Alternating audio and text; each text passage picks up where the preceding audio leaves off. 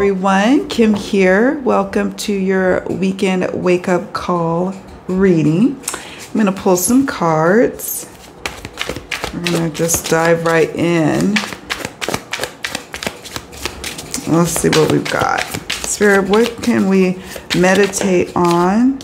We have Page of Wands as we head into the weekend and going into next week. Anything else? Okay.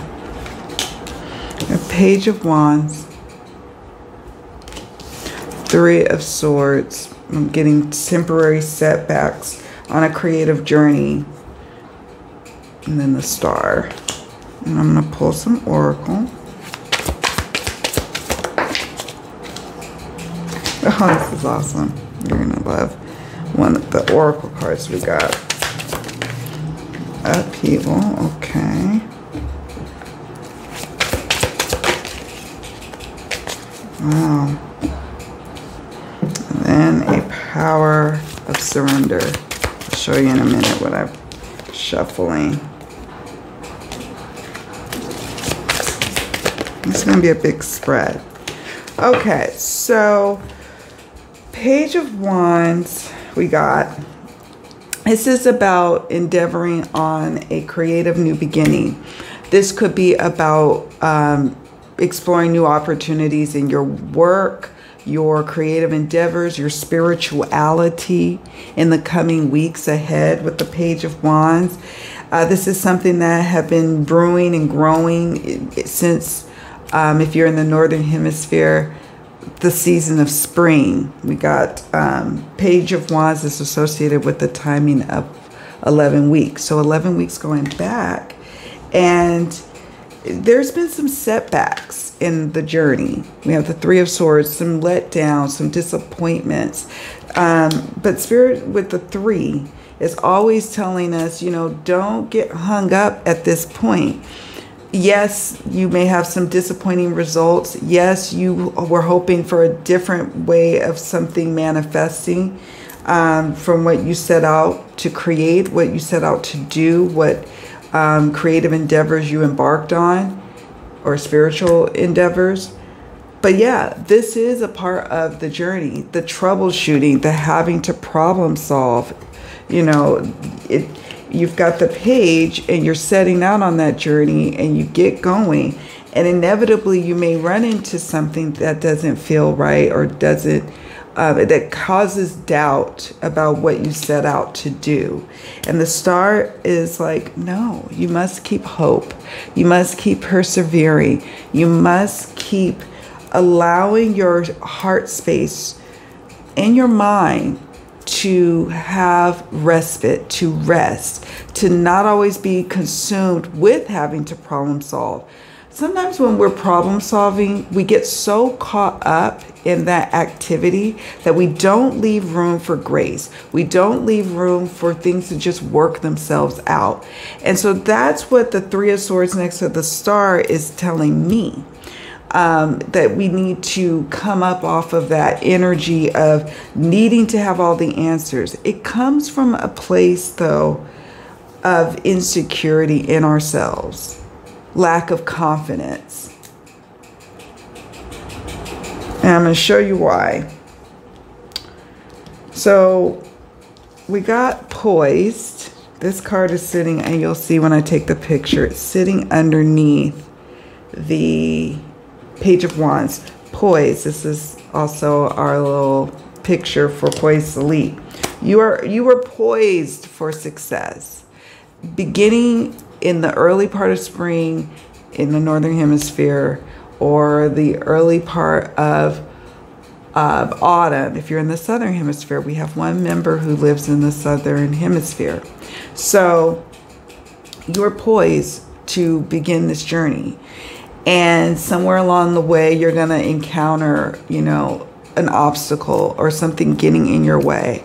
And, you know, maybe you lost time and you're frustrated by things not moving at the time and like you want them to. But Spirit is like, you've got to release and let go of worry and fear. It doesn't mean it's all over. And sometimes some things are going to have to be upended. We have the upheaval card. Some things are going to have to be dug up and replanted. Some things are going to have to be scrapped.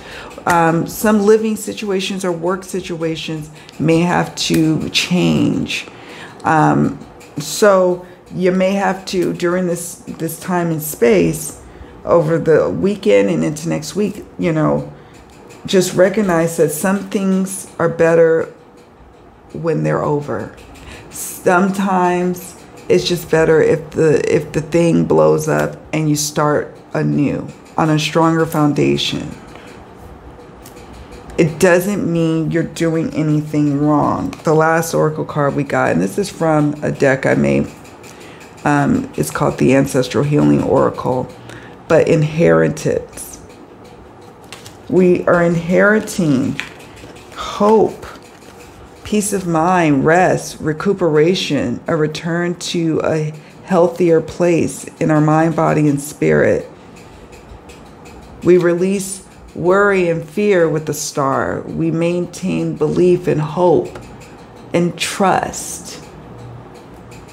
This is what we inherit. Now, I wanted to just touch on these cards and then we'll wrap up.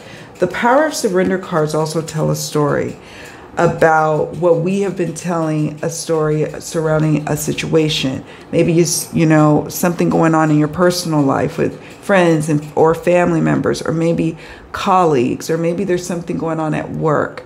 You know, some kind of project that from the very start, it's been riddled with all kinds of issues. And so there's some aspect of it that needs to just be start over, and not feeling bad or feeling a way about it.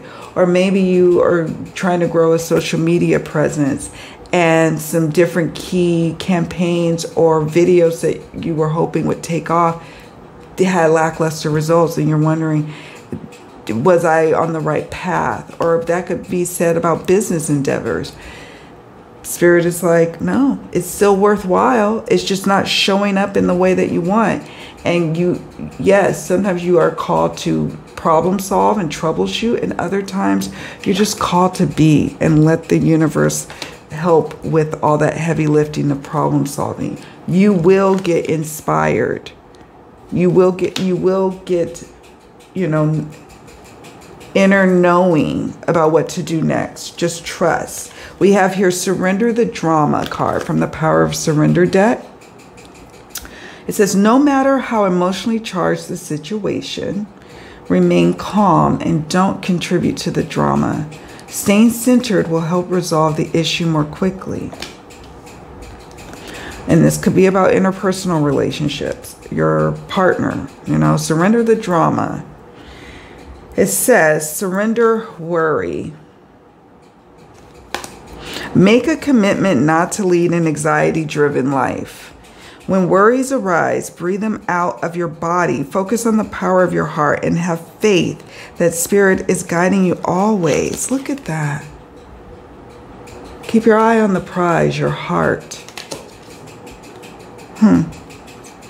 Surrender low self-esteem. This is what I was talking about, that insecurity piece earlier, okay? It says, you deserve success, love, and abundance. Set an intention to identify and release any remnants of low self-esteem. And remember the inheritance of joy and peace and abundance that you have. Abundance is not going to always show up with a bunch of money in the bank and a big house and a nice new car. It may show up in peace in your heart space. Your body feels good and rested and not, you know, not achy, not, you know, bothersome, not sick to your stomach. You're feeling well, whole, perfect, and complete. That is wealth. That is abundance, peace of mind. So we have to start releasing this tight grip on having to figure everything out within a given situation or in our life. And we also have to understand that our unique expression of life It's just that. It's unique.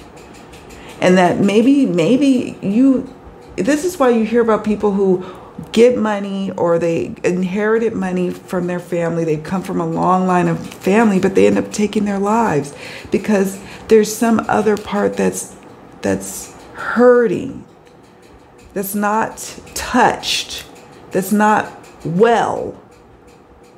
And no amount of money and status and fame in the world could touch or heal it. So look for your brand of peace and healing this weekend. Look for your brand of happiness. You will likely find that you breathing and smelling something delicious as you walk by down, the street this weekend. Or maybe you're able to get out into nature and you're able to feel all the senses activated. Maybe you're able to make a really great meal for yourself or your family or your friends. Maybe you make a beautiful connection with someone and you realize in that moment you are so abundant. We get to play in this physical expression right here, right now, together. Okay? So this is the rather long message. I could go on and on, but I'm going to stop here. But this reading, mind you, is going to be a timeless reading as well. For if you watch this a year from now, when you're called to watch it, you're called to receive it. But it is an element of time in the way that I am publishing this on Thursday, July 11, 2024, and it's going into the weekend and into next week. So it's both whenever you're called to hear and see this message. So that's it, friends. One quick announcement for my Poise Elite members. We will not be having a Power Zoom meeting on Sunday after all.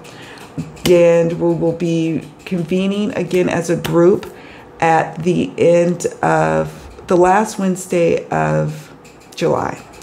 I think that's the 24th, I believe, but announcements will go out. Open office hour, we will, if nobody presents any questions, but feel free to present questions, even if you can't attend the open office hour. I will always make time to answer your question during that time and record it. You can catch the replay.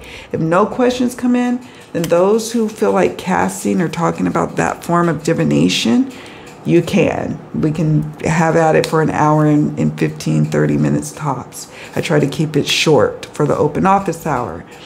Then on the last Saturday of July, we are getting together for Reading Lab. This is talking about one of my favorite suits in all of the tarot, the swords.